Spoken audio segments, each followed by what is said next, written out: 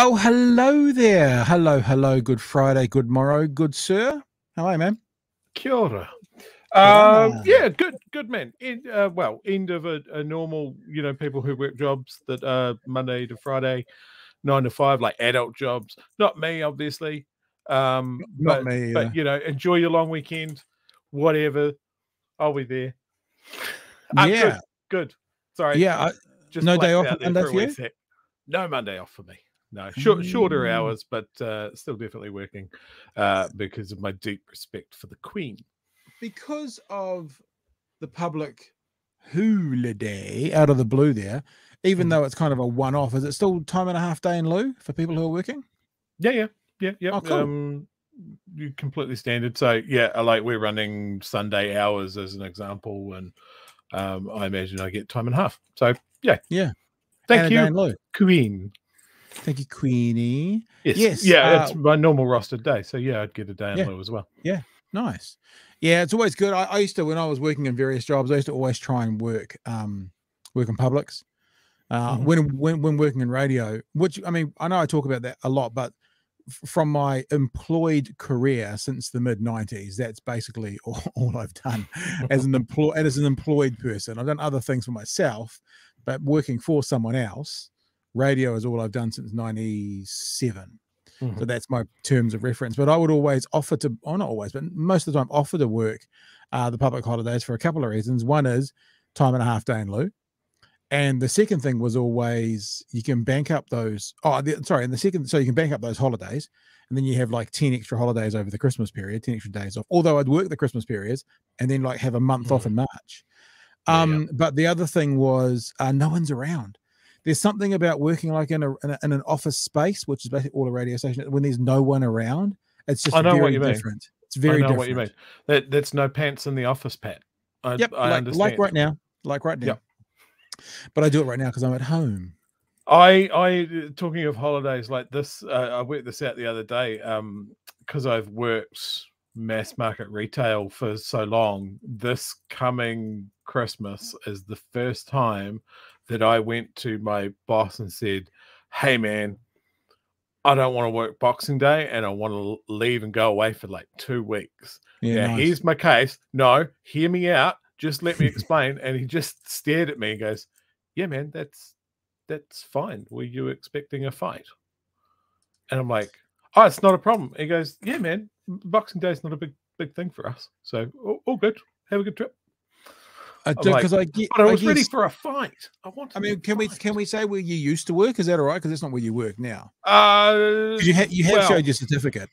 That is a good point. Yeah. You've broadcast. I used to work for JB Hi-Fi, but that's the place where everyone goes on Boxing Day. Yeah, like the TV that I've got upstairs in my lounge, I think is from JB Hi-Fi on Boxing Day, down from 4,500 to 1,800. Yeah. So that's kind of set up for having a busy Boxing Day at places like that. The worst shopping experience you can ever have. I can almost guarantee that TV was probably cheaper a couple of weeks before at the start of December, but I won't remind you of that again. There are legitimate deals there. Yep.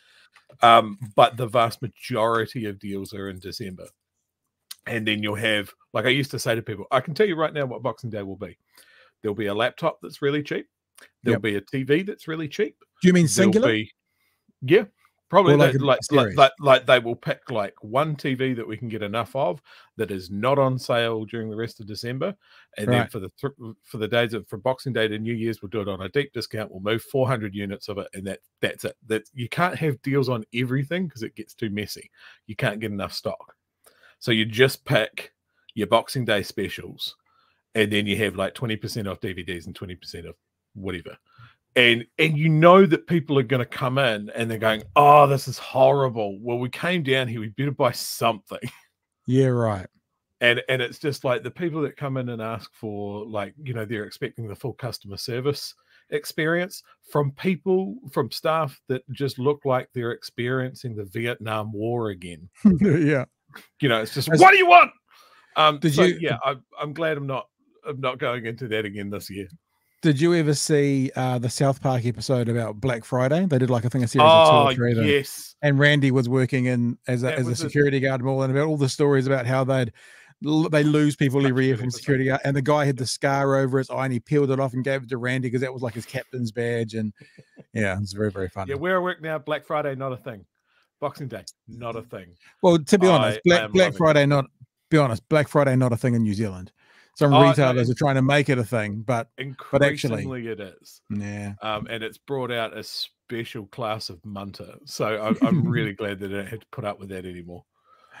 I mean, I think there's a story that I want to play a little bit of. It's a human interest story.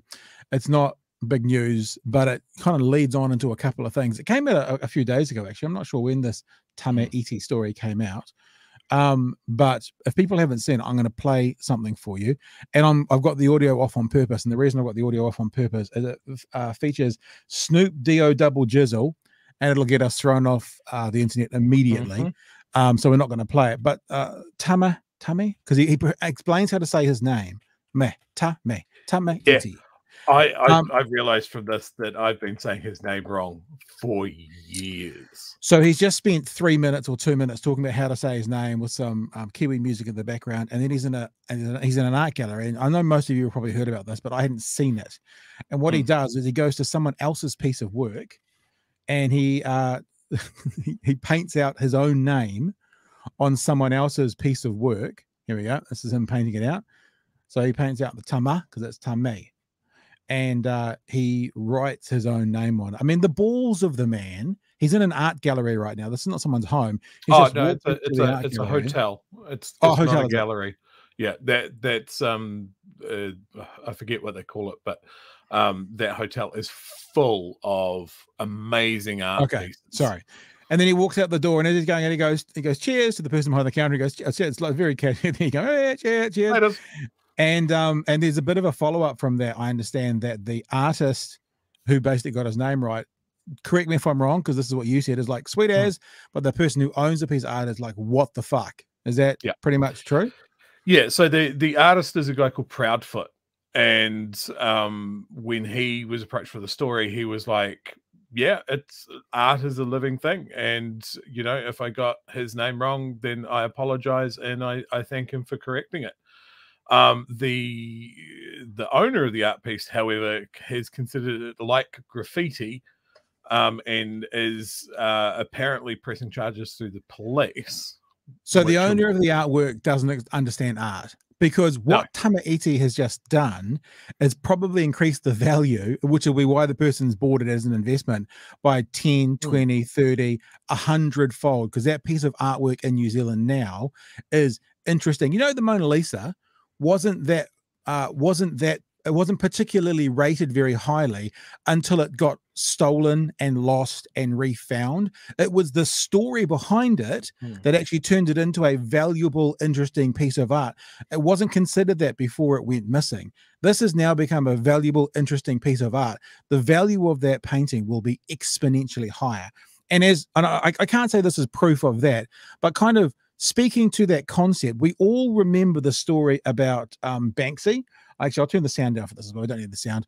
And when Banksy's, it was a girl with bubbly heart thing, whatever it's called. And Banksy had built into the frame a shredder in case anyone ever sold the painting. And of course, the painting sold for $1.5 million. As soon as the hammer comes down, clunk, there it goes. The thing starts shredding. $1.5 million. The shredder is in the frame. After that, it took years for him to release it, but after that, he released videos of him building the shredder into the frame. Oh, there you go. There's some footage. So this is Banksy actually doing it, building it into the frame. Now, the shredder, I'm going to pause it there. The shredder actually got stuck, and so that's how it ended up. If you're watching with us right now, that sold for $1.5 million. I think it was at Christie's. That sold recently. That piece of art, because now it's become a much more interesting, valuable piece of art with a story behind it for, ready for this, people, if you don't know, $25 million. So that very expensive painting, because it's got a story. That very expensive painting that was worth $1.5 million that sold for that, sold recently. This is quite recently, so certainly within 5 years, for $25 million, because now it has a story that goes with it. So Tame Iti, who has done that to that painting, will have just added a huge amount of value to it and an interesting story to it, which will make it something that art collectors want to own, and art, what's the word for enjoyers?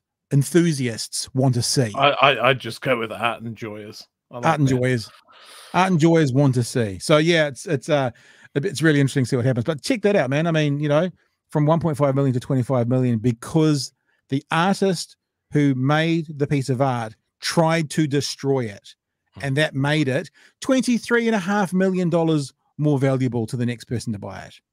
Now, just as a wee aside with Tame Iti as well, Claire and I watched an amazing, I guess, documentary that's on Amazon at the moment called The Price of Peace.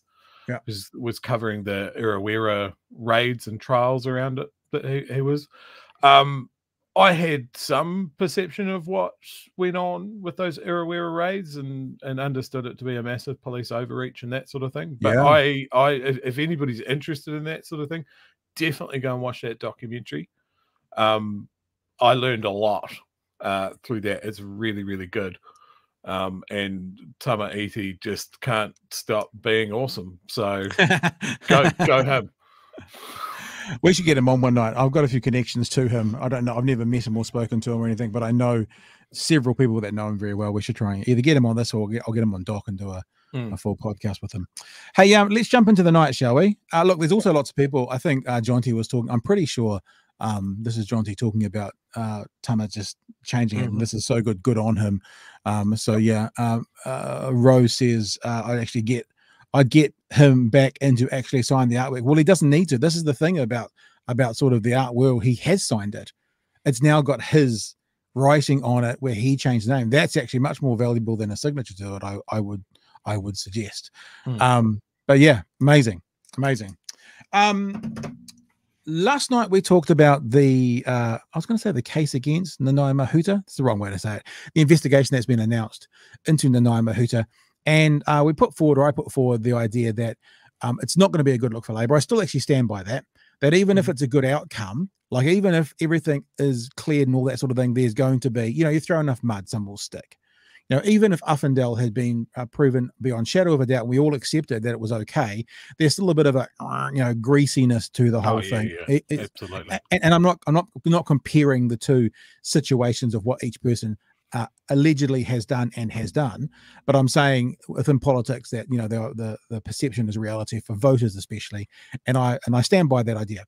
One of the things that we didn't investigate too much, Chewy, and I kind of wanted to come back to it to give you a chance in case you wanted to continue on with it, was the racial undertones, because yesterday the position I took was not that there's not racial undertones, but the first thing to find out is if there's any impropriety. That's the first thing for me.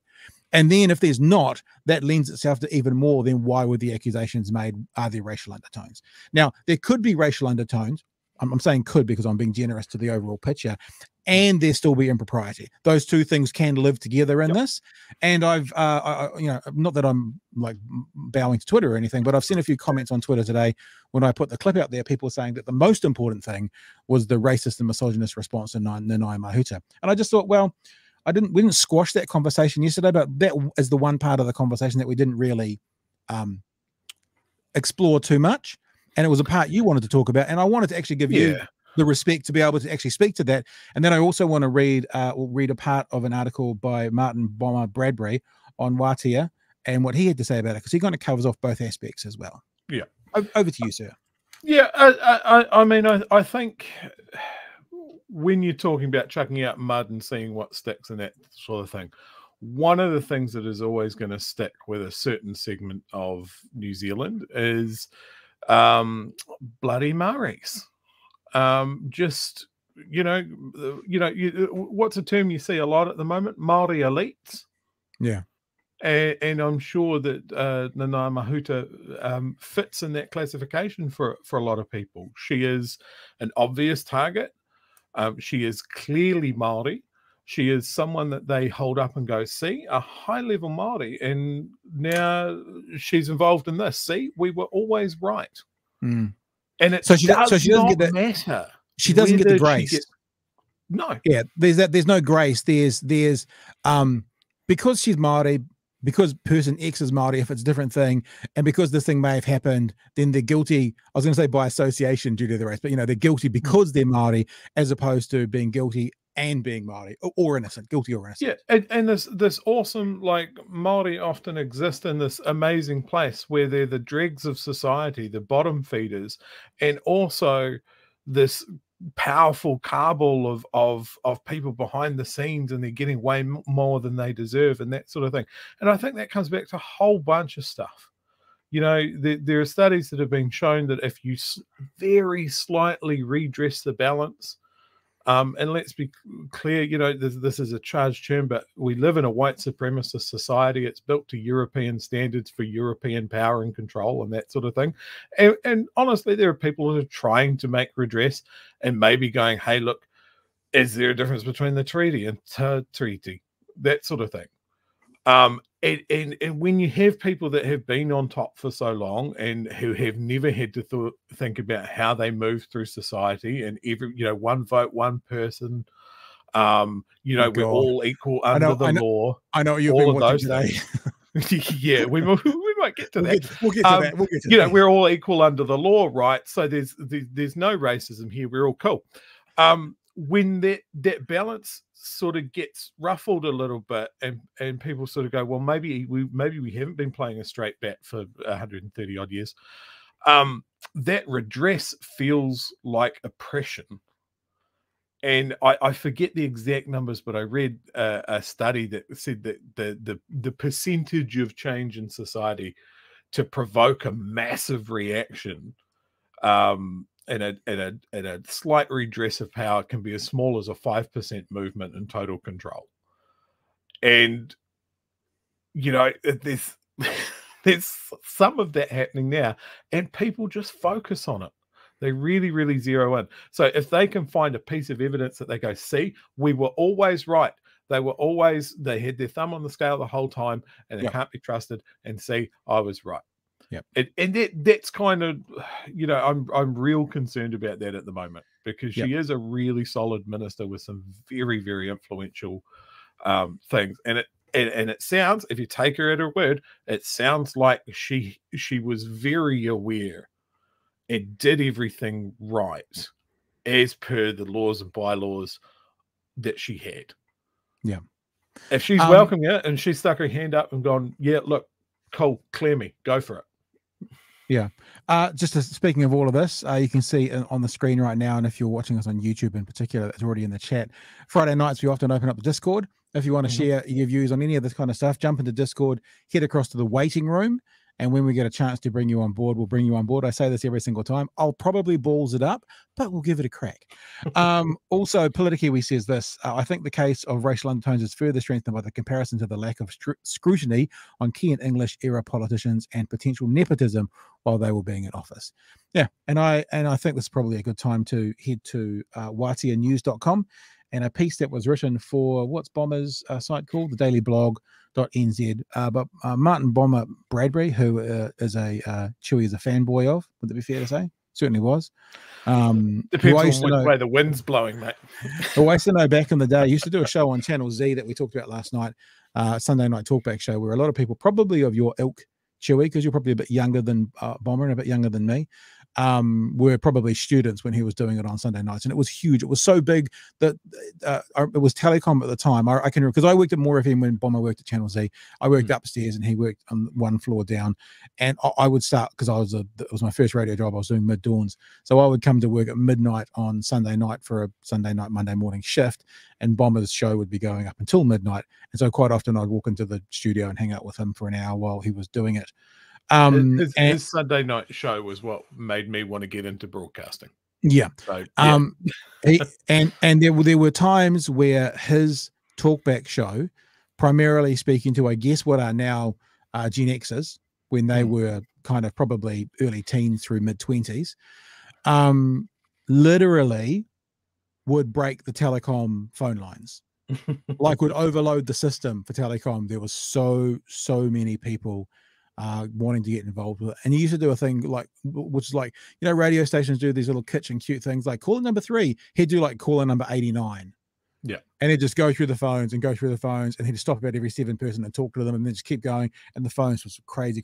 So it had a massive reach for a period of time to a certain sector of New Zealand, and people like Chewy and myself, and enjoyed it and saw it, and it was a big part, I guess, of both of our backgrounds. So anyway, Bomber is a pretty radical left wing commentator now. You see him around the place, and he has written a piece called "The Case for and Against Nanaia Mahuta." It's from his site, which is the dailyblog.nz, but it's been reposted here on watianews.com. I'll read you pretty much all of it. Actually, it's not long. But I'll read it out to you. He says this: I want to start out by confessing I'm a Nanaia Mahuta fanboy. The case for and against Nanaia Mahuta. I want to start out by confessing that. I think she is a remarkable person with enormous intelligence and personal mana. I think she has redesigned foreign affairs in a uniquely powerful and authentic New Zealand diplomatic manner that has Indigenous values at its cornerstone. 100% agree. I think her leadership on Three Waters been for the best interest of New Zealand water as a whole. And while I personally want to see far more certainty around eliminating water privatisation, culling cow populations to lower nitrogen levels, polluting our waterways, and ending foreign water bottling companies, I do appreciate where Nanaia is taking the country on water. I also think she's been the victim to some of the most appalling and egregious racism I have ever had the disgust of seeing. I think it's important to let people know that privately, beyond the very serious face she now wears as a foreign minister, that Nanaia is wickedly funny and has a wondrously dry sense of humor. I have been fortunate enough to have met with Nanaia at various events, and she is one of my favorite MPs. Good setup. He's in love. Perfectly cool. So let's get straight into the swirling allegations and speculation regarding her family being appointed as consultants to highly sensitive issues that strike at the heart of our concepts of transparent spending of taxpayers' money. There is no question that valid criticism and rigorous scrutiny will be applied to each of the three consultancies, which is exactly what is happening alongside an investigation by the Public Service Commissioner, all of which Minister Mahuta herself has called for, so the swirling allegations and bad faith speculation can be stamped out once and for all. I would like to ask a question to that, and I don't know the answer to this. Did she call for it before Simeon Brown made noises, or did Simeon Brown make noises first and then she called for it? Because that actually makes a difference depending on how much credit one gives to Nanaia for coming out and saying, I want that, actually. Yeah, I'm not either. So this is not casting doubt. It's going to actually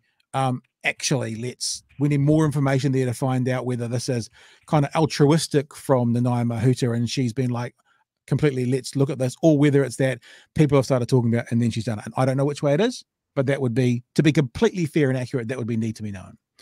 The minister has called this scrutiny upon herself, again, back to the previous point, because she has done exactly what was required in Cabinet Manual by rescuing herself and stating the conflict of interest, which I think we said that last night. We talked about that.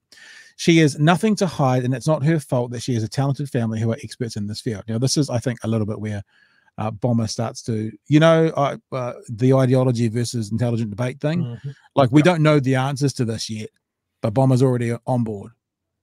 In there, that these people are amazing and they're the experts, which I hope that's all right, and I'm not saying it's not, but that's what we'll find out. This all matters because a fundamental part of New Zealand political value is egalitarianism. We need to champion mediocrity. If you are the best, then you get the contract. What is at stake here in these investigations of consultancy is not the crime of nepotism, it's the failure of mediocrity. If the minister's whānau are the best to consult on the issue at hand and her interest is noted and she is removed from any decision making, then mediocrity demands her whānau get the consultancy. Now, I would agree with all of that. Remember, I made the example last night that there's 3 Barretts in the All Blacks.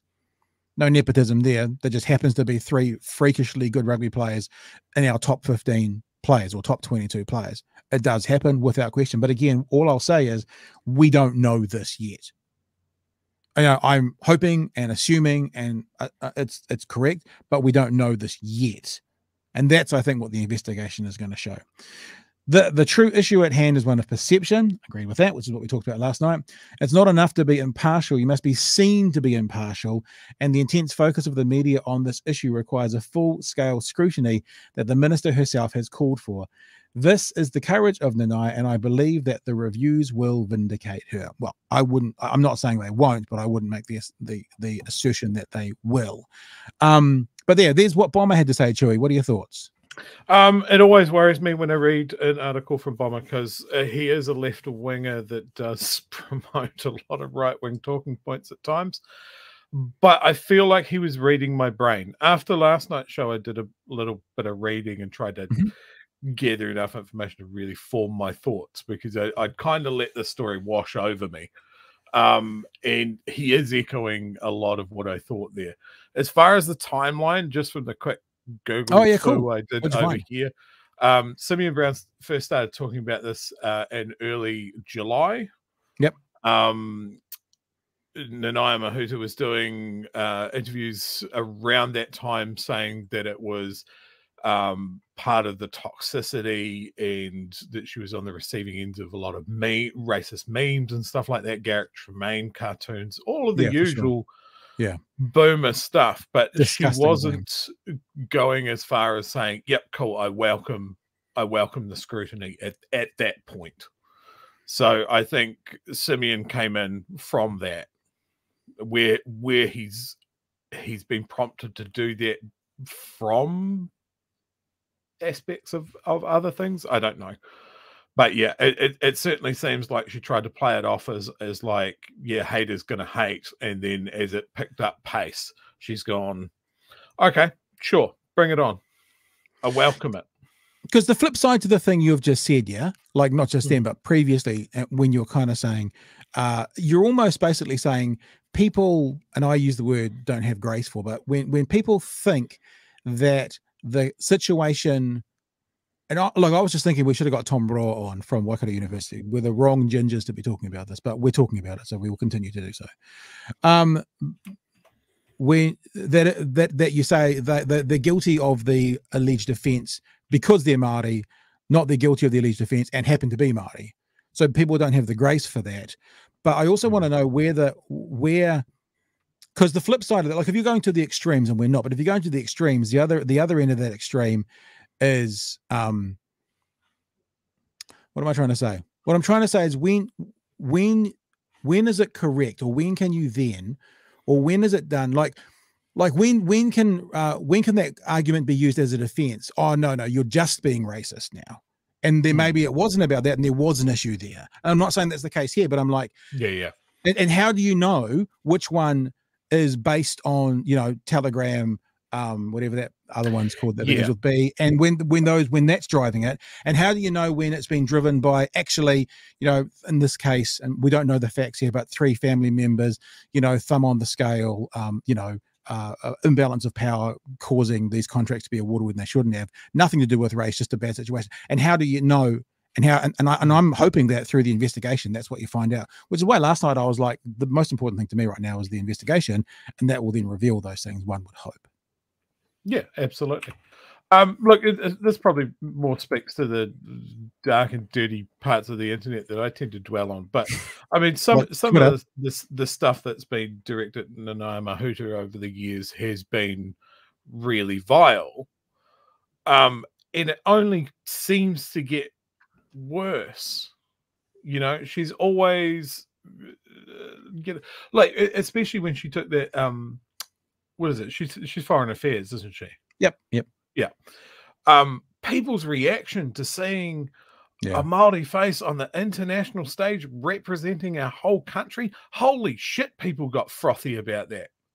People were talking about having a cannibal cave woman up there, and her personal looks, and she should have fucking bone through her nose, and all of this horrible shit. And it just seems like we've talked about so often with how, I guess, stuff has been amplified online over the last couple of years. It was a massive ramp up. And yeah, if that is that illegitimate criticism is latching on to something with just a shred of legitimacy, just even before, like, it's important enough to have a look at, we're not sure yet. That is all that these people need to run with. Yeah. and they'll just keep that bubbling away in the little hate-filled meme factories for fucking ages. It infuriates me, because my reaction to seeing a Maori face on the international stage representing New Zealand was fuck yes. Yeah, it was cool. Totally cool. It was cool. And then that goes along with the fact that, is by all accounts, she is a staggeringly effective minister in whatever she is involved in. Like, I see a lot of comments about her time as being involved with youth affairs minister or something like that. She was incredibly impactful for that, from what I was reading about. So, you know, but yeah, let the investigation happen. I am reasonably confident that they're going to find nothing, and then they're sort of going to go, yeah, maybe it's something we need to keep our eye on going forward. We had the conversation last night, didn't we? It's like, you just shouldn't be getting, if a minister can get a financial advantage from a government contract to their partner shouldn't be awarded that contract. And I'm not saying there's anything wrong that's happened now. It's in the books. It is what it is. But you know, if a minister X is married to partner to, you know, company director Y, and Minister X, you know, has the same joint bank account as company director Y, and a government contract goes to company director Y and financially advantages him or her, which therefore financially advantages the minister, that's too murky. That should never happen. That should be changed and should never happen again. And that's got nothing to do with Nanaia Mahuta, because, you know, as people are saying, there was situations in the past, Judith Collins with her husband, and, you know, those sorts of things as well. So it's not, and look, one of the things that there may be hypocrisy here and double standards, as Stephen is saying, if you want to bring that one up as well. But then again, I still want to go and have a look through what has happened, because I do remember Judith Collins being hauled over the coals for conflicts of interest and stuff as well. And she did, and that was obvious, and it was part of her downfall. So it has happened to National Party members. It has happened to non-Maori as well. So it doesn't mean that this is not based in race and not based in misogyny. Well, mind you, you could say Judith Collins might have been based in misogyny as well, but that wouldn't have been based in race. So that's what I'm saying. It's I hope the investigation gives us more clarity on where this has come from and why. And if there has been impropriety, then it's come from places. I mean, then they should be called out. They should be. So, Paul here's got an interesting comment. Strange how things got frothy with a Maori. Sorry, God, I said it in the South Island way. I apologize. Maori Foreign Affairs Minister, following on from Winston Peters, and that is very true. I'm glad you brought that up. Oh, what is the difference? What is the difference? Well, there's two things. One's female with a face tattoo. That's the difference. Correct. Yep. One is, you know, visibly Maori, and Winston is he's cosplaying Winston Churchill, as he always has been. Right. So I mean that's the difference, and he has always been stridently against any sort of advantage being shown to Maori, even though he is one. Baubles of office. I won't be taking the baubles of office. We all remember that. Yeah. We come back to personal integrity there, don't we? I was just reading what Politically we see there, and I just thought it's kind of like yes. Is it Slender Man? What do you say? Or Candyman? Winston Peters is like Candyman. We've said his name 3 times now. We can't say it again, or he will appear in the chat room. So let's just not say it again. I mean, the man is made out of fine tobacco and brandy. Winston Peters. He smells like a leather-bound book, I'm sure. Winston Peters. Look behind you. Right, we're going to move on, because that was our introduction. 34 minutes into it wasn't really our introduction, but it was our first short story that we were just going to touch on from last night's conversation. And right now, it's one of those situations where we did this so you don't have to. Geez, this is worth a few super chats. That we did this so you don't have to, just between you and me. I got real angry. I'm just gonna say, because it's a perfect storm of shit that pisses me off. You done already? Can I actually start before you start ranting? Am I allowed to? Shitty parfait onion man. So Christopher Luxon on the platform, I want to apologize in advance, because I don't know why they don't use video connections as much, but we've got a solution that you don't have to look at Sean Plunkett the whole time, but we've got a solution which we're going to do. So Christopher Luxon on the platform. I wanted to know how it was going to go. I wanted to know what was going to be said, what was going to be asked. So let's just get into a few of the clips that we have set up for you. The first one is Sean Plunkett is asking Christopher Luxon about, you know how we've kind of said the National Party at the moment aren't actually selling anything. They're just saying Labor's bad. They're not saying we're good. They're just saying Labor's bad. It's a kind of a question along those lines, basically saying, is all you need to do hide Mr. Luxon up until the next election, and Labor will implode and you'll win? That's the summary of the question, and let's have a look what was said. Bit of both. I mean, the first thing I'd say is that you got to understand this government is in real trouble because people are over them, and they're over them because they're all spin, no delivery. They literally cannot get anything done whatsoever. They're addicted to huge amounts of wasteful spending that's now leading to, erroneous and dreamt up, half-cooked up tax grabs, as you've been seeing. They believe in centralisation and control in Wellington big time. They've added 14,000 bureaucrats down here. Do we want to do it piece by piece? I think we will. Remember, we've done this. There's about 500,000 public sector workers in New Zealand at the moment. So 14,000 is like 2 or 3%.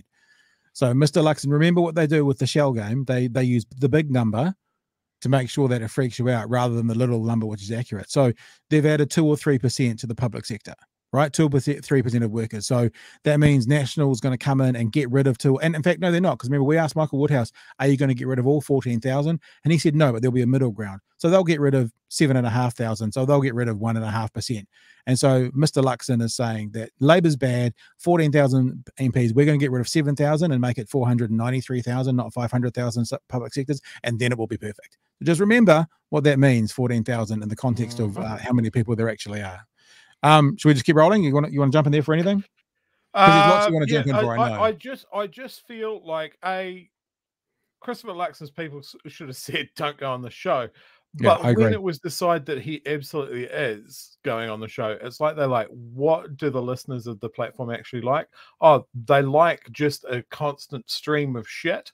And Luxon's gone, hey, what's that thing we've got in the back of our marketing cupboard? Is it an old bucket of shit? I'll take that along. Let's see if they like it. Yeah, it is actually. They talk about Trump doing the oldies but the goodies. Some of them come out. Nothing but the hits. I wasn't going to spoil you. I was going to let it come up. But he goes to the 46% of children being at school, which has been debunked to his face by Susie Ferguson, has been debunked multiple times here by us giving you the real numbers. But he still goes to it because he knows within this media cycle that if he says it, some people believe it, and then they pass it on, and it actually now is officially disinformation. It's officially that, because he's been fact checked to his face by Susie Ferguson. Let alone, obviously, I think they already know what the truth is, but we've heard it. We've heard it being fact checked on the platform. No, he's got a smooth ride. Well, he does get fact checked. He does get fact checked about why you're learning to speak Maori, because that's obviously one of the big fucking issues of the day. Let's keep going. And they believe in identity politics and pitching groups of New Zealanders against each other. So they're doing that damage to themselves. From the National Party perspective, if you think about where we were 9 months ago, which was in a pretty hopeless position given all the dysfunction that had been going on, our job first and foremost is to make sure we get our own team and game sorted, which I think we had done. And then our goal is to be a mainstream political party. That means we have to make sure that we're attractive to 1 out of every 2 voters that are walking down the main street of Auckland. Or anywhere in this country. And so quick save. Good save. Good save. They are farmers about 113,892 people that voted for Labor. They didn't do anything funky and go to ACT or New Zealand First or anyone else. They went straight through to Labor. And so there's a third of people, I reckon, that sit on the Labor side pretty locked in where they are. There's a third that sit on our side pretty locked in where they are. And there's a third in the middle that voted for Helen Clark, voted for... And they're the people you're pitching for. So what I'm hearing in a roundabout way is... That's my job. Yeah. To make sure we get as much of the mainstream and big vote as we can. Yeah.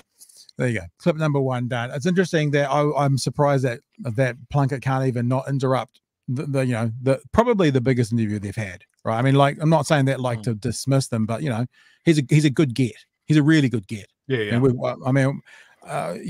he's a good get. So he's possibly the biggest one they've had. So, but he still can't bring himself to not interrupt him, which is fascinating. Right, that's clip number 1. Clip number 2. Shall I just keep rolling? Yeah. Rip the Band-Aid. This is now the big important issues of the day. Now, I think that Christopher Luxon's team tomorrow will be like, not tomorrow because it's Saturday. Today might be like, oh, because there are some questions that are still very, very, very what's the word? Debatable in society today. Now, I'm not saying that I think they're debatable or Chewy thinks thinks they're debatable. There. You want to touch fingers? Ouch. That'd be really hard to do. Okay, I'll stay still. You can do. Man, look at your big hands, bro. You know what they say about people with big hands. Is that this is a debate going on in society at the moment, and it's an uncomfortable on some areas. And Luxon wouldn't want to have answered some of these questions, and he's gone on a somewhat friendly, quote unquote, platform, and he's been asked questions that he wouldn't have to want to answer because they're ones that are causing consternation in society. So guess what the first one is, Chewy? Oh, it's just such a grab bag. What's in the bucket of shit? Let's talk about gender. Let's dip our hand in and see what chunk I can pull out now. We'll talk about gender. That's what we're going to do. How many biological genders do you think there are in humans? So before we go any further, Mr. Plunkett doesn't even understand the theories behind these. Biology, sex, not biological gender. Gender, different. Biological, sex. So how many biological sexes are there? Could be a valid question, albeit completely boring, but at least it would be an accurate question. Biological genders. So to start with, the question makes no logical sense. But of course, Mr. Luxon answers it, and this is where I'm sure his handlers are going, do we really maybe you shouldn't say anything. Slap the phone out of his fucking hand. Do? I don't know. I think there's two biological genders. Obviously, transgender rights in sports and stuff is up to sports institutions to determine how they handle it. So you haven't got a position on whether or not women's sporting events should be for natural and biological women? I think that's my preference, but ultimately it's left to each individual sports organisation. Okay, but your preference is that women play with women and blokes play with blokes. Okay. Like Luxon's team will be going, we don't want to have this conversation. It's not going to like I'm not even making commentary on whether it should be had this conversation, but his team will be going, we don't want this to be clipped. We don't want this to go out there. Compete. You got to find a way so that you can actually have biological people, biological folk that actually don't have any undue or perceived unfairness going on in their sports, and that's for their sports bodies to determine. All right, you answered that question, I think, to anyone who was listening properly. What is the role of the Treaty of Waitangi in the constitutional arrangements of New Zealand, and are you fully committed to one person, one vote? Or yeah, absolutely. Yeah. Well, I want to point out something that I always say. They might not be aware of this, but we get 2 votes. We get a party vote and we get an electoral vote. Why? I mean, I kind of get the concept they're talking about, but by definition in New Zealand, all of us have 2 votes. So what is this thing they keep going on about? Here's the deal, right? I mean, we are one country. We have a single system of... I think he was talking to Don Brash just before he came on this morning between me and you. ...delivery of public services. We target people on the basis of need, not ethnicity. We're all equal under the law, one person, one vote. That's been our position, and it remains our position. So we've said it before, disabled people, your car parks are going. I am sorry. Pensioners, your retirement money is going, because you are not entitled under the law to receive something based on your age that I'm not entitled to get. One person, one law. We're all the same under the law. So just be aware that Mr. Luxon is actively saying he's going to get rid of the pension, and he's actively saying he's going to get rid of disabled car parks, along with a whole bunch of other things as well, because if we're all the same under the law, there can be no advantage. Or hang on, Chewy, is he only talking about race? That might be the case. Might be the case. Well, now here's a question: that no one gets a different treatment due to their race. What if that race of people requires something that the other sectors of society don't require?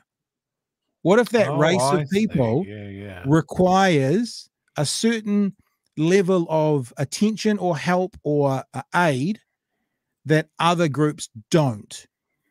What do we do then? Do we go, sorry, you can't have it? Because even though your life expectancy and health outcomes are so much worse than the other races, you're just going to have to die 5 or 6 years earlier, and your health outcomes are going to have to be worse, because even though your race requires more help, fuck you. Is that kind of, if I summarize that a little bit? Yeah, and I find that really interesting that a man of his ethnicity, background, upbringing, and age has a really, really good concept of equality and not equity. And for someone that talks a lot about outcomes, has absolutely no concept of what that actually means. I love Caitlin, just between me and you. I know that might be a bit inappropriate to pronounce that publicly. And I know Caitlin's got a tongue in her cheek slightly because it's not necessarily a law, but this is gold. Wait, if we're all equal under the law, why does sport need to be segregated? Different rules for different people. I think it's a very interesting. It's always been like that. It's always an interesting philosophical conversation, although we will acknowledge there is no criminal activity or legal situations going on there. I'll keep going. I need to say, it's like you have what do you have it when you have that little bit of like yogurt between courses to cleanse the palate? It's like we need to have a rant to cleanse the palate as we're going through. So disabled car parks going, pensions going, working for families is going, because it's not fair if you've got kids and you're getting a tax credit that people who don't get kids aren't getting. So that's going. Myriad of things. I guess that means, how in the house you can't be done for libel when you're in the house. Your special privileges, that's going, because you're not allowed to libel someone if I'm not. We're going to be all equal under the law. All equal under the law. Here we go. That position. So that's our view, and that's why we've been opposed to the co-governance of public services, because that is a very different thing. And the frustration on this one is that the government hasn't actually made its case for what they're talking about with respect to co-governance. We care about getting outcomes for Maori or non-Maori. Zoom in a little bit? The bottom line is outcomes are all going backwards. Educational attainment, health, wait lines, deadlines, housing crisis, crime's going up, economy's going backwards. That's for everybody. But we need a single system, not two systems, and we need to target people on need, not ethnicity, and all equal under the law. So that's why we believe, that's what we believe very, very strongly. I also am pretty happy that he's saying we need one system. So how there's incredible amounts of empirical data that go, if you've got less melanin in your skin or more money in your bank balance, the justice system treats you slightly differently. You know how that? Oh, very differently. Very different. So, I've experienced this personally, and we know that the National Party thrive on anecdotes. So the diversion system, right? You do a non-violent crime, you can get away from a conviction, but you can only have that once. I've had it twice. I know of people with a different complexion from me who have never had it once, straight to court. So it's all bullshit. It's a lovely thing to say that we're all equal under the law. That has been debunked. Yeah. Well, or else what he's saying, skin, the harsher you're going to get treated in court, the longer sentences you'll generate. Your interactions with police are almost always worse, and getting more brown faces in the police has somewhat changed that, but certainly not as much as it should. And these people, they never look at the whys. They just look at, well, this is the way things are now. They never look at the reasons why it's the way it is now. Yeah. All right. Let's go on to the next part, because of course, if you're speaking to Mr. Plunkett at some stage, you have to have some kind of tirade on the evil mainstream media. The news media play a huge part in how various points of views are portrayed in society. And I have argued, and part of the platform is that I think they've done a poor job, and I think they encourage the sort of divisiveness that concerns you. I do not think they are politically neutral often. Do you think the National Party gets a fair crack from the media? And do you think the media is doing a good job? And I'm talking about legacy and mainstream media. Legacy and mainstream media, like, the Herald and News Talk ZB, biggest radio station in the country, those kinds of places. There's such woke fuckwits over there, and they just never give Luxon a break. The AM show, those sorts of places. There's just everything's the bloody communist rag that is the Herald. I know. In helping New Zealanders understand the country they live in and what's going on in it. Well, I think what I mean, that's a big question. What I'd say to you is, look, from my perspective, the first thing has been to make sure the National Party isn't the media, it isn't in the news, which has been a lot of the last 2 or 3 years was just the dramas. Did you get that? You hear what he said? That's really important. He doesn't want National to be in the news. He does want to be in the background. He wants all the news focus to be on Labour. He said it. He just said it. The first thing, I'll go back a few seconds in case you missed it. He's very clear. He doesn't want National. This is not a joke, and I've been tongue in cheek. He actually said the first thing and the most important thing is National's not in the news. So he's actively saying, yes, we'll sit in our basement, and what he would be saying is let Labour implode. I don't know if Labour will implode, but he's actively saying we're going to put nothing out there. We're going to sit back, which is what we've been saying since we started this whole little thing. I'll play it again. I've just gone back 13 seconds. Well, I think what that's a big question. What I'd say to you is, look, from my perspective, the first thing has been to make sure the National Party isn't the media, it isn't in the news. Isn't in the news. A lot of the last 2 or 3 years was just the dramas and reality TV show that the National Party had become at that point in time. So, stop being in the news is the first thing. I think the second thing for us, that I've learned is that you've got to focus really clearly, even from day one, from being the new leader 9 months ago. We've just said, look, there is a cost of living crisis. Actually, this is the government soft on crime. Actually, the healthcare system is falling apart. It's shameful that only 46% of our kids go to school regularly. And not true. Did you hear it? Not true. 46. So it's been debunked to his face by Susie Ferguson and other fantastic broadcasters like us. Not to his face though, to this face, but not to his actual face. And he's still saying it. So this is the active disinformation now. So Christopher Luxon is now part of the disinformation cycle because he knows without question that number is not accurate now, right? That's from term 1, and there's lots of reasons for that. We've talked it all through. Go back and look through our videos, including half of term 1. We were under COVID rules that if someone in your house or if you were a friend of someone with COVID, you had to spend 7 days at home. Not even a household contact. Household contact came through about halfway through term 1.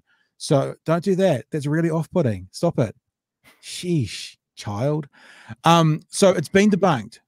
They know it's not true. He knows it's not true. And if he didn't know it's not true, he's been told that by Susie Ferguson, and he's still saying it. That is the definition of disinformation. At one point, you could say maybe they aren't clear on it. There is no way to now say they're not clear on it. He's still saying it. That explains a hashtag that I have seen doing the rounds. Oh, what was it? Lying Luxon. Okay. Often paired with National Not Fit to Govern, which has been bubbling away for like 4 years now. Like if this is the road that he wants to go, like, sure, it's not going to win. And I think it's actively making the New Zealand political scene worse. Maybe, yeah. Look, I mean, when you say it's not going to win, I mean, it's okay. I'll change it. Please don't let it win.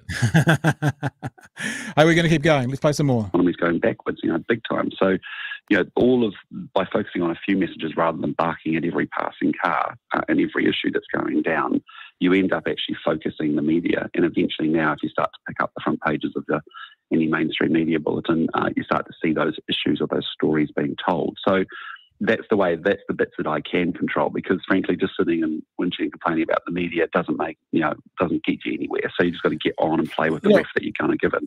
No, but look, at least that's a half-by decent answer.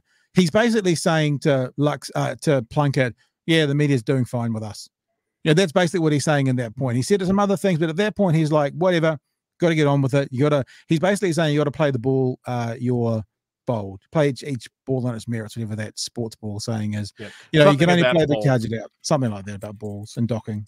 So I think the only thing I'd say is that, when you see things like the merger of Radio New Zealand and TV New Zealand, I just don't understand that stuff, or what the reason for why, or what the problem is that we're trying to solve with a thing like that.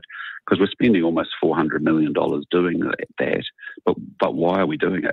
Does it negate the plurality of media voices in the market? They're two very different cultures. What are we trying to achieve? It's going to be a big monopoly. So if you run it past the Commerce Commission like you would other media transactions. So there's some stuff going on because we're a small country with a small market. You want to make sure you've got a maximum plurality of voices, and I guess that's what you're doing as well, providing to that plurality. Yeah, which is why you should come on more often, Chris. Yeah, I'm enjoying the conversation, mate. It's good. Yeah, no, look, it is good. It's not. I just as an impartial observer, it's not. By the way, it's not good. So I've got a gap here going on to our next part of this conversation, but this is where I've programmed a small break, Chewy, to see if you want to add anything to the conversation so far. Does incoherent screaming fit in? Yeah, sure. Like, I love it when someone like Luxon goes, "I don't understand." That should be something that is banned from any potential leader going, because it makes you sound fucking stupid. The Radio New Zealand merger, whether you agree with it or not, it's not hard to understand. It just makes them sound dumb. Well, it's not even that it makes it sound dumb. It makes them sound hypocritical, because surely one of the things that's going to happen, which is not, I don't think, the best thing for journalists, is if you have now a combined newsroom, you're going to have fewer journalists. That goes without saying, which is going to cost less to run, which is going to be a consolidated group of people. How can the National Party be going, no, we want a bigger? They're basically saying, I don't see a reason we're doing this. We want a bigger and more difficult bureaucracy here, whereas everything else is like less bureaucracy. I just remembered, this is kind of something that's hidden in Luxon's background. You may not be familiar with it, but did you know he used to run an airline? I had never heard that. No, okay. So he used to run an airline.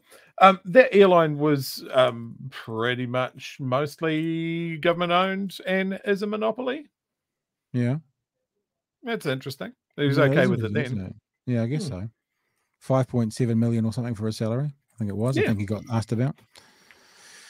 All right, so this is the next part, and this is one of the parts that's going to say, I apologize if you guys have enjoyed spending time with Chewy.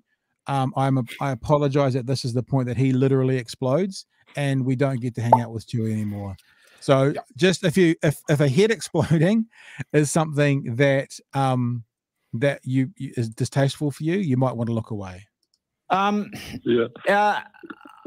You have been learning Te Reo. Why? Oh, well, actually, I grew up in an era where we didn't learn it at school. I went to school in Christchurch, and it wasn't really an option at that time. Yeah. And then I actually was away for over 16 years. And then when I was at Air New Zealand, I wanted to try and, learn it a little bit. And that was actually a goal from back. Well, can I step in here? There's a couple of reasons. I don't know why Mr. Luxon's using it, but because it's an incredibly commercially viable language in New Zealand. If you speak Maori, if you're fluent in Maori, you are on the top. Other than working for the platform, obviously, you're on the top of every CV list for pretty much, if not every, certainly most jobs in New Zealand. So I'm not saying this is why Mr. Luxon's doing it, but in New Zealand, it is an incredibly commercial language. Where do we live, Chewy? I forget. We live in New Zealand. Aotearoa. So in other words, learning Maori, learning Maori and being able to speak Maori in this country would be incredibly commercially advantageous. Just throwing it out there. Just Can before I we also kind of make get the point sure. that Luxon's been saying that he's been learning Te Reo for what, over a year and a half? I've still never heard him say kia ora. Not a single fucking phrase. Yeah. Have I ever heard him say at any point? Where's the proof? Yeah. Yeah, it's like, when you start, like I can play the ukulele okay. When you start learning how to do it, you want to do it everywhere. So if you could speak Maori, if you're starting to learn how to speak Maori, why would you hide your light under a bushel, which will be a reference that Mr. Luxon would understand quite well.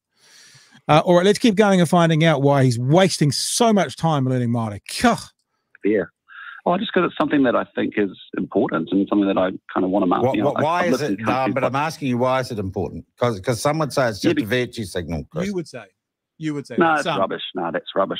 So in what practical ways in your everyday life would you be using Te Reo?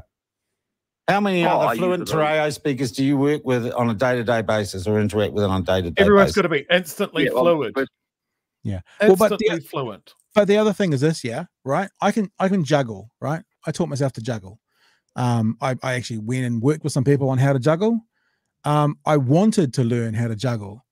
According to Mr. Plunkett, What way are you going to use that skill in every day of your life? Well, instantly, with no wind up, no learning. Who's fluent? You've got to talk it every day. But he was trying to make it sound like, what reason have you got to use it? Where are you going to use it? That doesn't even matter. I want to juggle. I want to speak Maori. I want to understand it. There doesn't have to be a reason. There may be a reason for Mr. Luxon. I don't know, but there doesn't have to be a reason. And look, as we always say about walking and chew gum, credit to Christopher Luxon with these answers. He's telling Plunkett that he's basically an idiot. He goes, no, that's ridiculous. That's stupid. So good on him. I mean, credit where credit's due. On some kind of weird boomer, blimmin' whatever way, he is pushing back against this ridiculous narrative by Sean Plunkett, thinking that we're actually able, that there needs to be a reason to learn a language. I learned Latin when I was at school because I went to a Catholic boarding school. When was I going to use that in everyday language? But I guarantee you, if I went in and spoke to, never going to happen. And if I was able to speak Latin, which I can't, he wouldn't go, well, what's the point in that? He'd go, oh, that's really interesting. It's weird how, like, if I spoke French or German or something else that I couldn't really use in New Zealand, that would be an interesting part of my, my character. But apparently speaking Māori is actually, there's a waste of time. Waste of time. And it's altogether. A question that answers himself. Your answer is right. Why are you learning another language? Because I want to, as a whole complete sentence. Yeah. But also, I want to be Prime Minister of New Zealand is also a solid, self-evident answer to that. Yeah. Neon says Karen Plunkett could do with some studio setup lessons. Why does BHN look sound so much better than the platform? Because you know why? Because Neon helped us set it up. I'm never going to be fluent because I'm finding it pretty hard. But I'm wanting to do it, and I've wanted to do it for probably a decade or more because I actually want to be able to know some Te Reo. I think it's important. It's no different from like when I lived in Canada, right? It was compulsory to learn some English and some French. You had to speak both. You had to have, actually in Canada, you've got to have equal prominence of both languages on packaging and everything. Weird. Other countries, hang on. Other countries where the majority language is English, they sometimes have other oh my God. It's really funny here how Plunkett doesn't back down, but he could, I mean, if you were watching his face, I suspect what you'd see is this. So we can't push this barrow now because he's made some salient and cogent points back against what I'm saying. Stumbled into the exact point. Yeah. Te Reo is not for everybody. I appreciate someone got no interest in it. That's fine. You should be able to navigate the New Zealand system without and have choice to be able to use English or Te Reo if you want to. But from my point of view, it's just something I've always wanted to do. Done. Just something I always wanted to do. What a twonk is old Sean Plunkett. One more bit. Can we handle one more bit? Yes, because this has been kind of this is the, you know how we've talked about what the platform's alt-right QAnon audience is trying to achieve. So he had to ask a question about the protest at Wellington because how could you not? Obviously he had to. Yeah. And actually, Mr. Luxon, again, give him credit, basically says because they're all fucking nutters. That's basically the answer. He's a bit more diplomatic than that, but why didn't you go and talk to them? Because they're all fucking nuts. Why would I go talk to nutty people? That's I'm paraphrasing for the sake of expedience, but that's basically what he says. You have been learning Te Reo. Why? Oh, what's happening? Hang on. What's happening wrong here? It's all gone wrong. Must be this one. That didn't happen. Do you regret not talking to some of those people who were on the front lawn at Parliament during that protest? Yeah, well, it's a difficult one, to be honest, because the way the protest arrived, it felt to me like the leaders sort of shot through after the first day or so, and you ended up with a very disparate group of people, and there actually wasn't a consistent bunch, consistent group to be able to talk to that could deliver the group. And the second thing that wasn't really cool or appreciated by anyone, frankly, and Wellington citizens in particular, was just the way that people and residents in that area were treated, and also just some of the aggression and assertiveness, just not following the law or being peaceful and lawful about it. So I mean, I get it, but the reality was, I think from my perspective, he's showing up with a bit more respect and done being peaceful and lawful. And instead of abusing, kids going to school and throwing eggs at stuff. Because they were fucking nutters. Were they a river of filth? Were they Nazis? Were they white supremacists? No. They were people who had genuine concerns, but they didn't manage it well. No, but this answer is Luxon saying, but I need their vote. He's actually already said he's actually already said they were a river of filth. He's talked about them throwing. He's talked about throwing eggs. He's actually described that. But then when Plunkett tries to set him up to kind of a softball him to try and get these votes, he kind of pulls back a little bit because he needs their votes. And that's, as we've said on this conversation before, that's Luxon's dilemma as well, right? It's one of his dilemmas is how to court the people who are making huge amounts of racist commentary on his Facebook page when he wrote Māori, how to court them, right? And have them on his side and vote for him without acknowledging them. That's one of the problems that Mr. Luxon has. Probably every politician, to be fair, has it on some level, but that's one of Mr. Luxon's issues. And so he has to court these, QAnon voters, because if they all go and vote for Brian Tame Iti, guess what? Labor gets in. You know what I mean? Like there was some concerns. There was some, but again, that was the other thing that was very hard to work out. What was the protest about? Was it just anti-authority? Was it about mandates? Was it about, there was a whole bunch of issues. Chris, you're not going to find out what it's about if you don't go down and talk with them. Yeah, well, maybe, but actually the quid pro quo was, show up, be lawful, be legal, and find someone who can represent and deliver the group, and they couldn't. Yeah.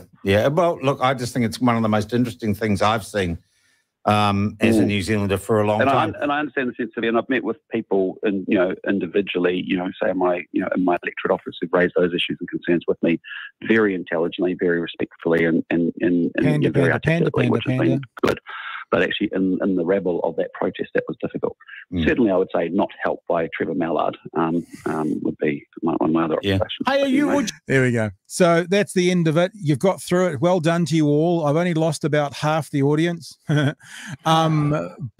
that's where we are at. So the conversation's 26 minutes long. People can go watch it. You're welcome to go watch it. But it was a mixture of set up softballs that weren't hit out of the park, which it looked like it kind of upset Plunkett a little bit, because Luxon, remember Plunkett said to me when I did a podcast with him that he considered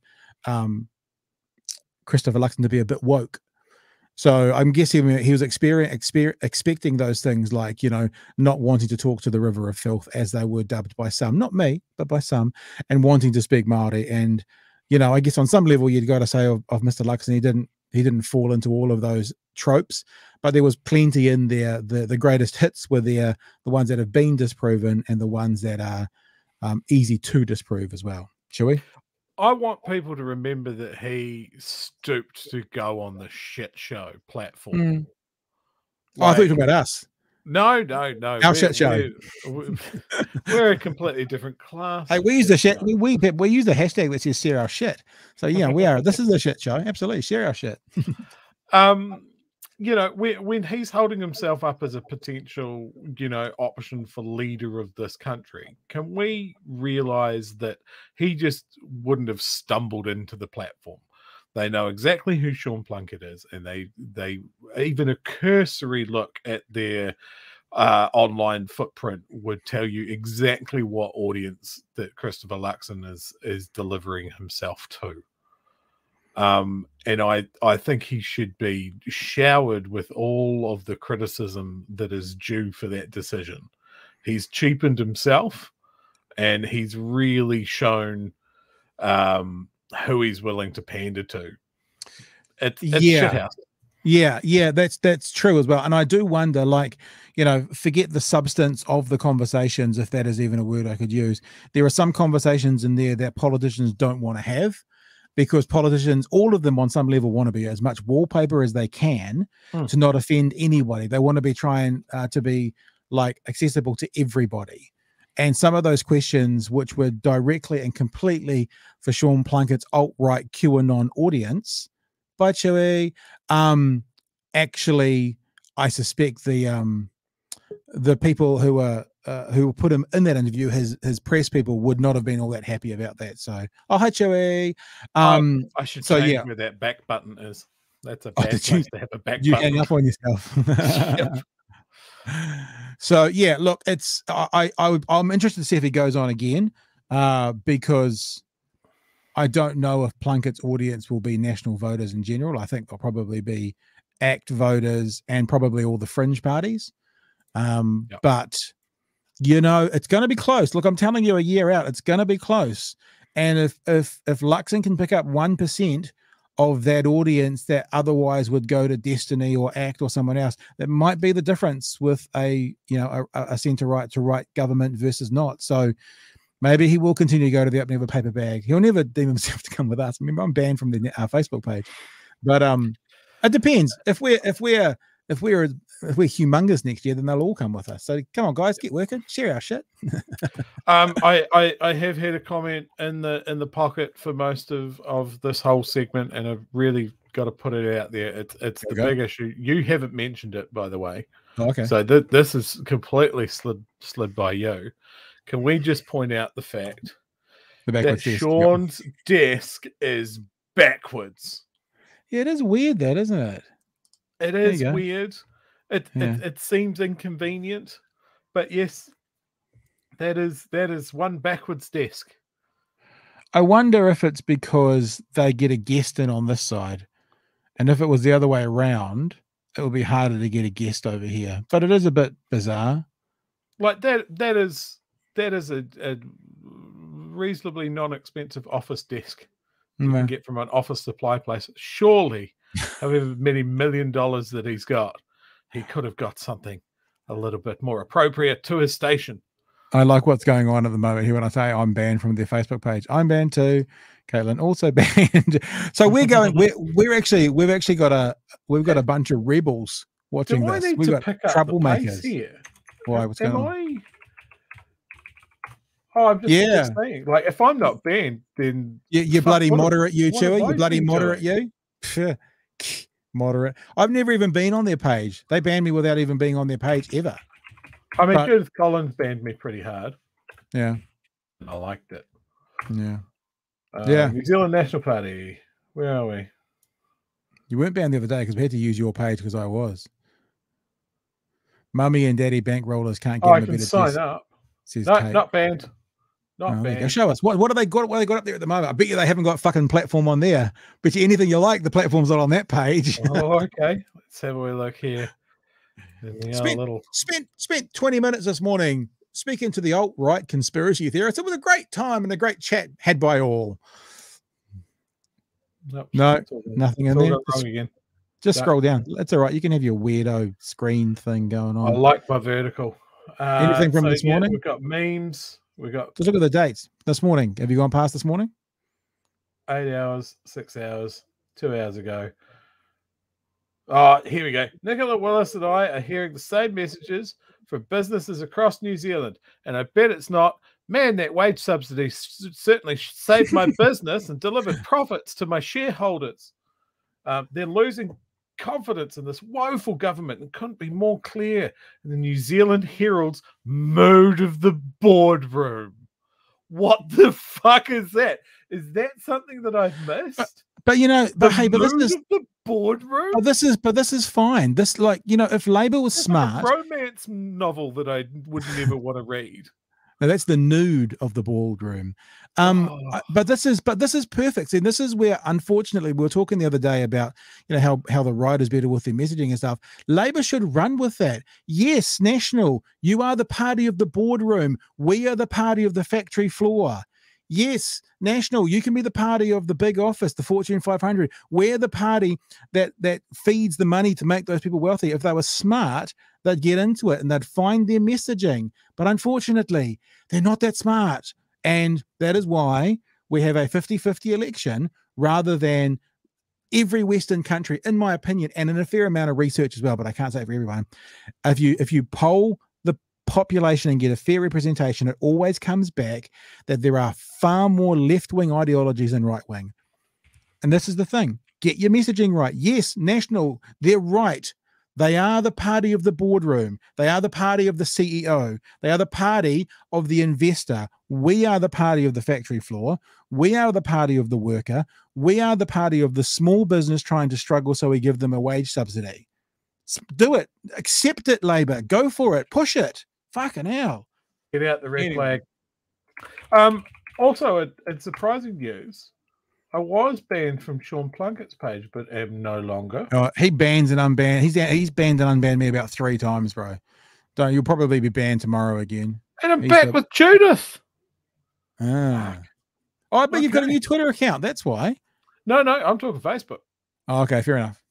Hey, let's have a look at this last story. I kind of feel like this last story is more your bag, baby, than mine. And I was going to show a couple of clips. Well, really 2 clips, because today either hundreds or potentially thousands of students were marching in the street. It depends which news you watch to either hear this.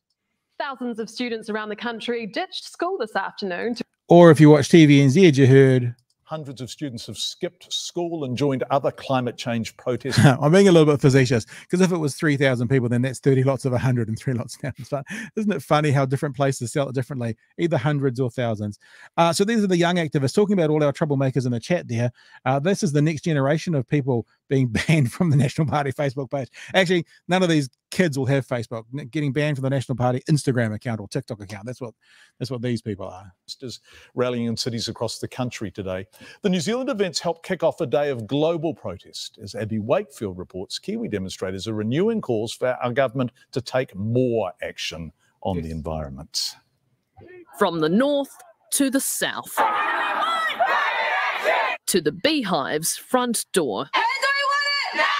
The same message echoed throughout New Zealand. The climate emergency gets more dire every day, and our elected representatives are sticking their heads in the sand and refusing to think about our future. This year's school strike for climate protests come after a series of severe weather events across the globe. We've seen extreme flooding here too, from Northland to Nelson and Dunedin.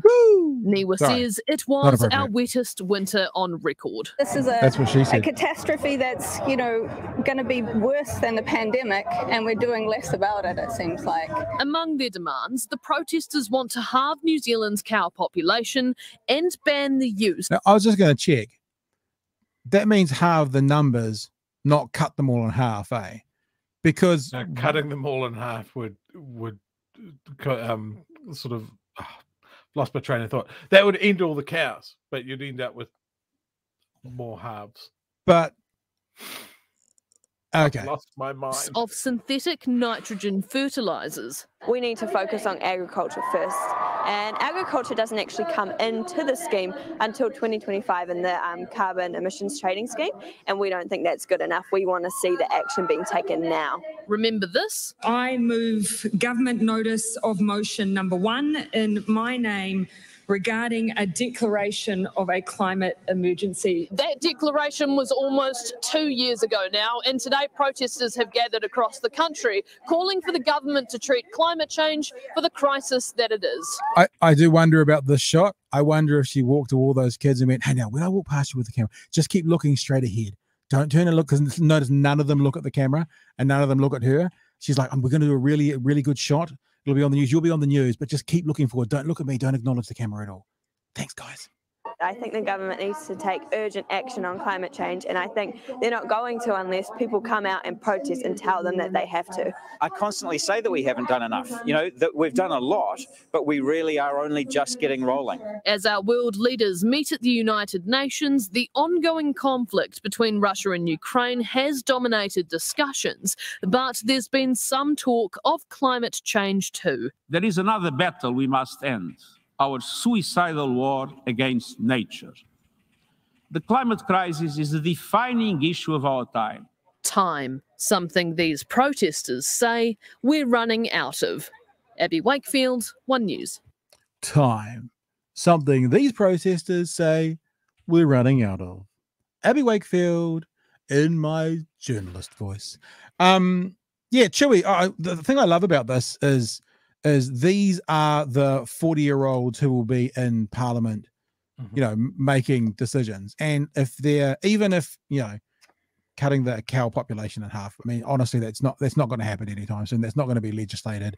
You know, we're a dairy country, whether that's good or bad. It's just not anytime soon going to happen. But I did a debate with Julianne Genter in a property developer, and what Julianne Genter was saying about their, you know, a quality affordable home is a human right.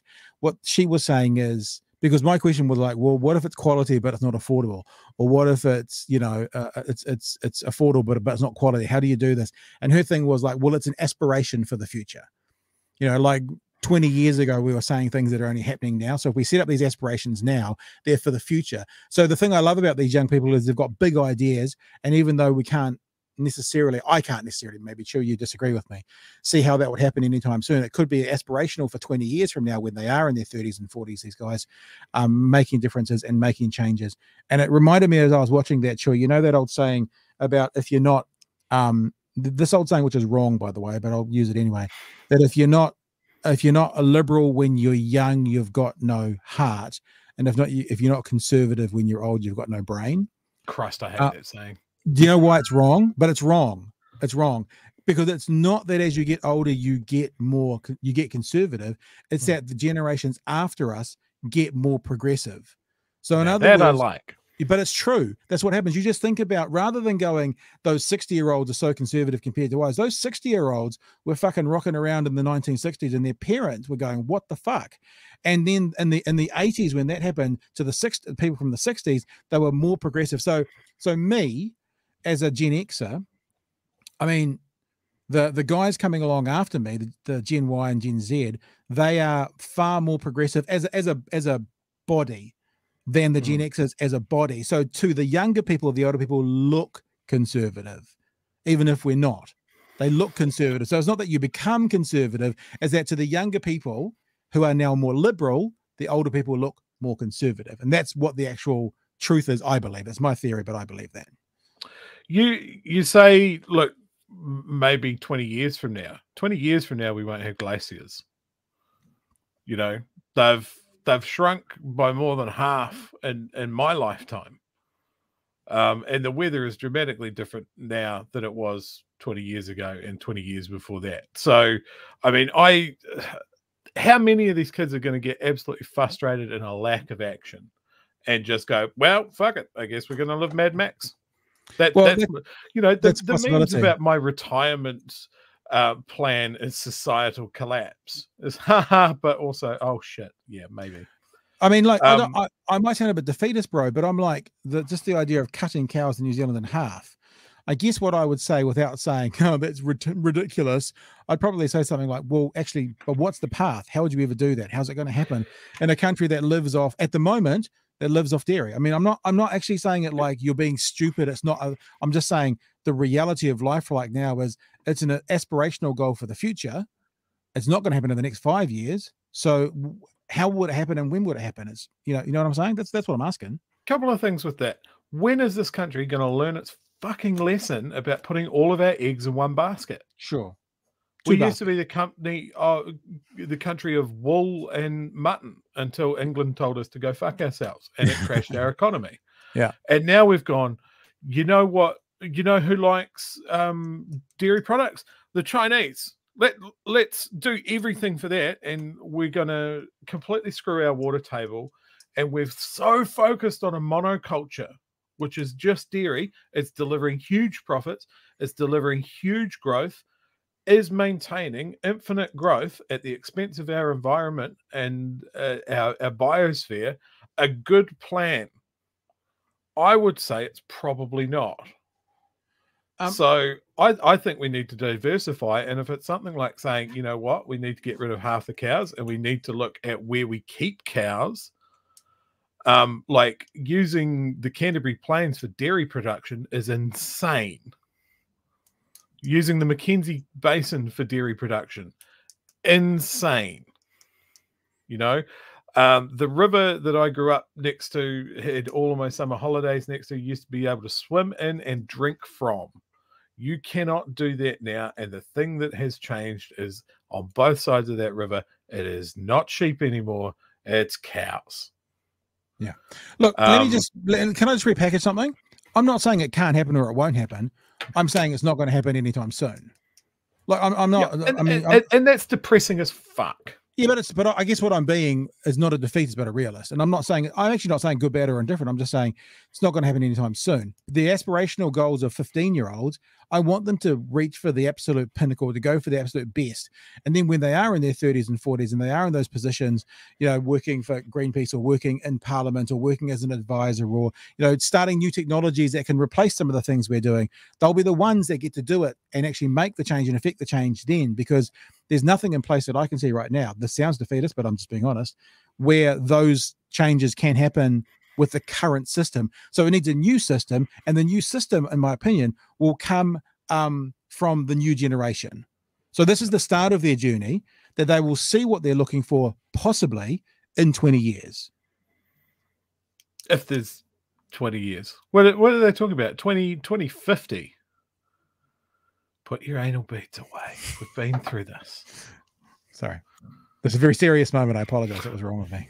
No, I'm a little head up about it, because it's just this, and we come back to the mood of the boardroom. Yeah. How many societal ills and things are that we've got to focus on growth. We've got to focus on infinite profit.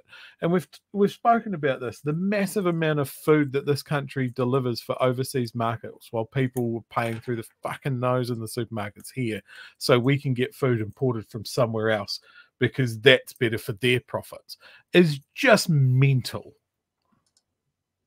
Agreed. Agreed. What? How do we? Here's a question for you, bro. How do we change that? How do we say? And I'm not defending the farmers here. No, hang on. Cool your little ginger self. No. How do we say to a farmer that you now must provide primarily to New Zealand, or provide what's happening here, and stop selling offshore, or stop focusing as much, or how do we say to a farmer that all you farmers now have to provide enough food within New Zealand to supply for New Zealand, so we don't have to buy offshore? How does that actually happen? So we've just started an hour-long conversation, by the way. You are aware of that. I was going to unveil this at a later date, but you forced my hand.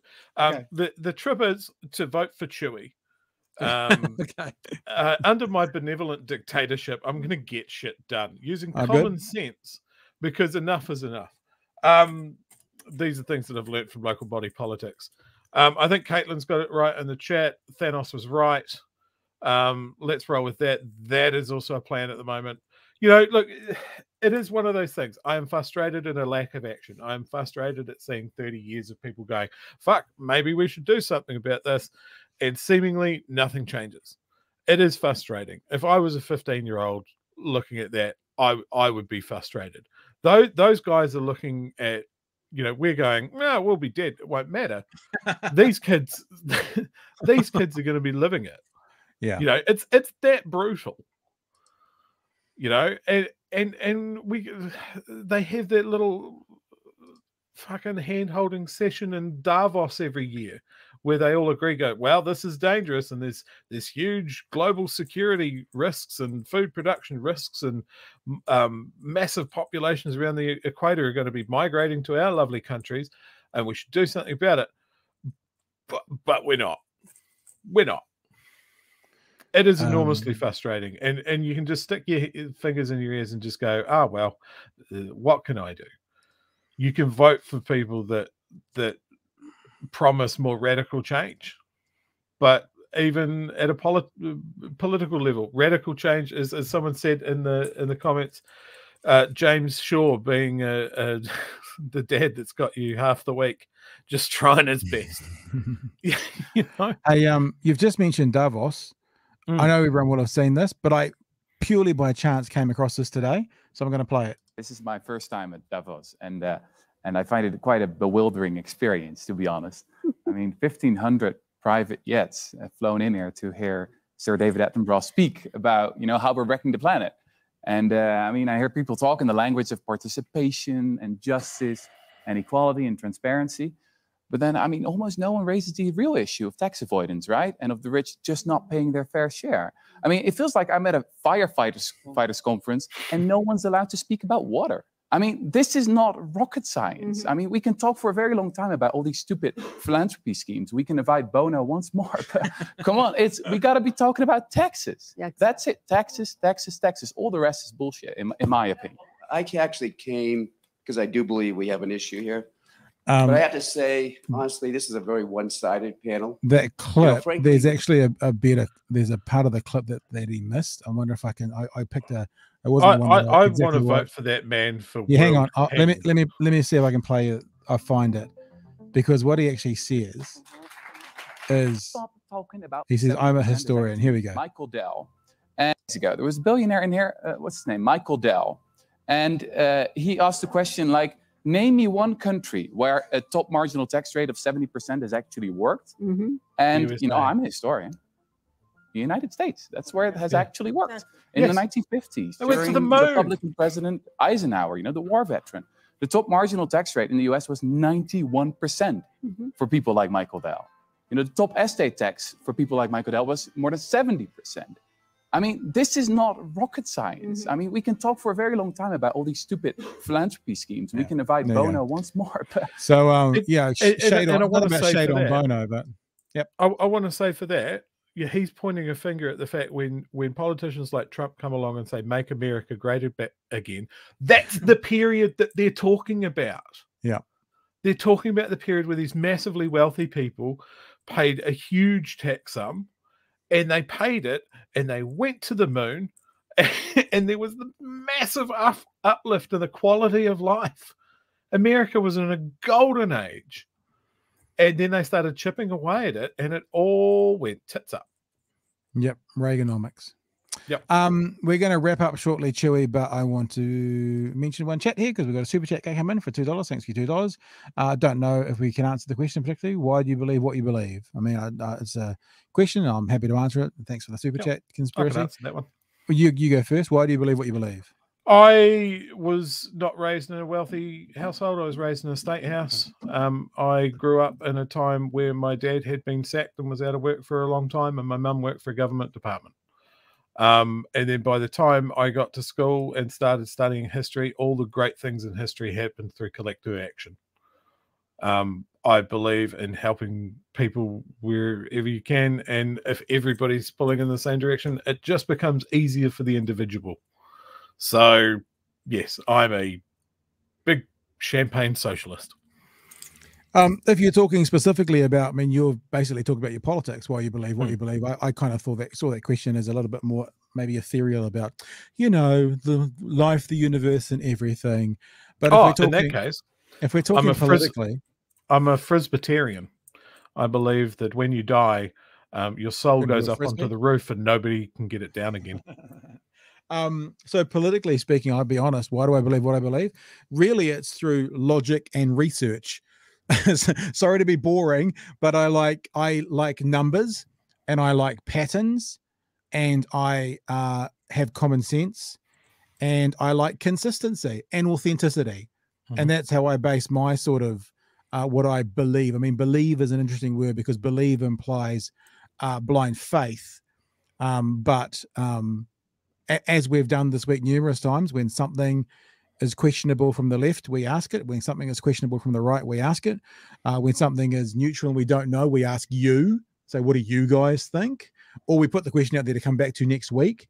And that's really how I form my opinions on anything, whether it's talking politics or talking technology, or whether it's talking whatever. It's logic and research and, common sense is in there as well. That's why I believe, how I kind of get to what I believe. And also the other thing, actually, which I'll mention, because there's people in the chat who this would apply to, is wise counsel, learning from other people. You know, there are people in the chat right now that I've learned from, learning from other people and getting input from smarter. I say this all the time, and I say to my other podcast, I love being the dumbest person in the room.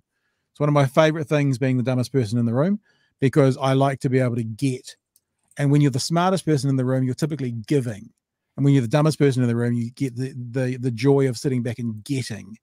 And yeah, all of those things together kind of inform my quote unquote belief or my position, whatever you want to say. That's it. Yeah. So there. So there. Is there anything else you want to mention from the chats?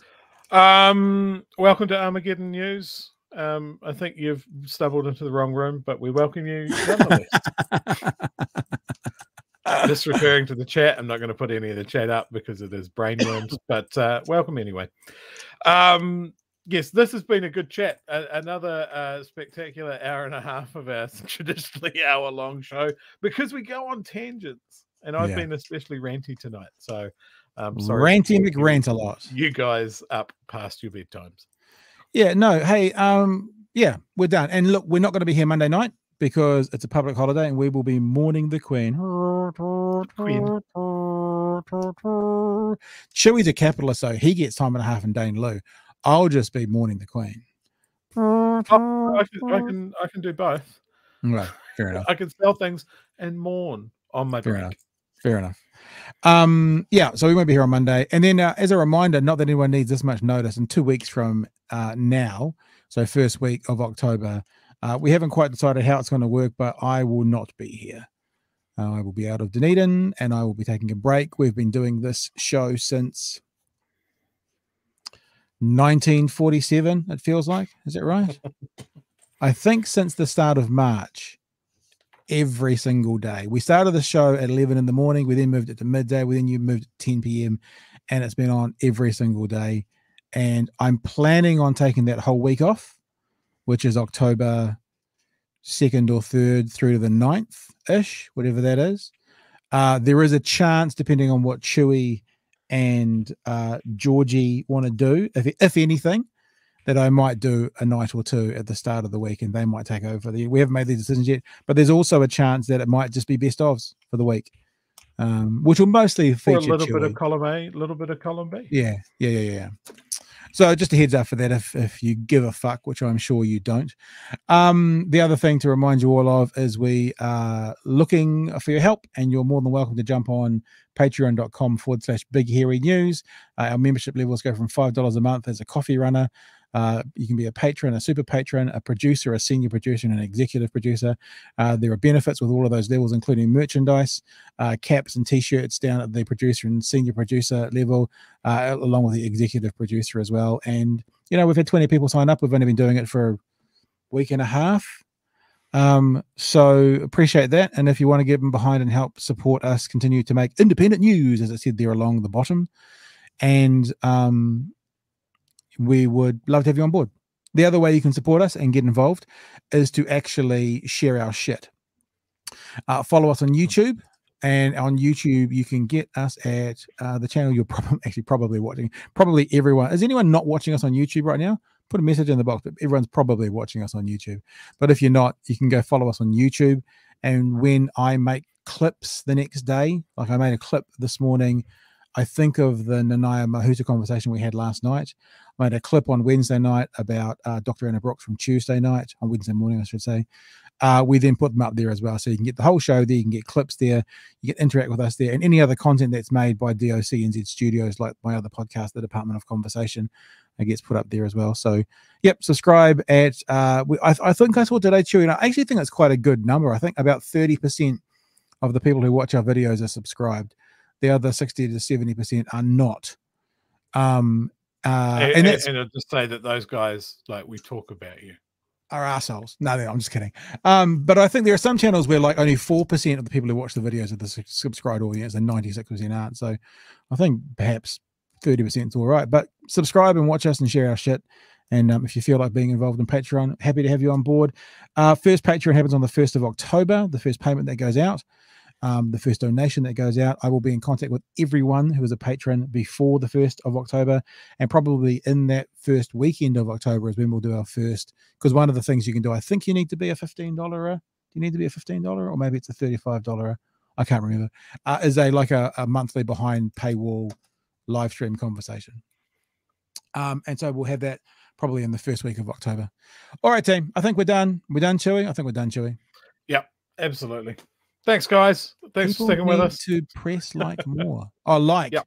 I thought it was like, because my kids use that word, you know, like, and I was like, people need to press like more, you know, I got the intonation in there. People need to press like. All right, boomer. I got the Someone called me that the other day. Oh, I'm like, dude, I'm okay. Generation X. One comment before we go. I had a customer come in today, and she opened with, "Oh, you're gonna hate me. I've come in with my boomer problems," and I couldn't help it. It just came out. And I says, "Too many houses, property gains got out of control," and I got away with it. She laughed. Still got a job. Anyway, all right, team. We'll see you Tuesday night from 10 p.m. because Monday's a public. Monday is a pubic holiday, celebrating the Queen in our best puby way we can. Other than that, we will catch you from Tuesday. So choose 4 shows next week, and then I think I'm off for a whole week, which sounds weird when you're the only person. Yeah, we'll see what happens, but that's the plan. I want to see what it's like. I can't remember what Tuesday nights are like. It's a weird feeling, actually. But other than that, we'll catch you next week. Be safe, everybody, over the long weekend. Enjoy it. Make sure you put on your best monarchy wave at some stage on Monday. And we'll talk to you Tuesday night from 10 p.m. for another edition of Big Hairy News.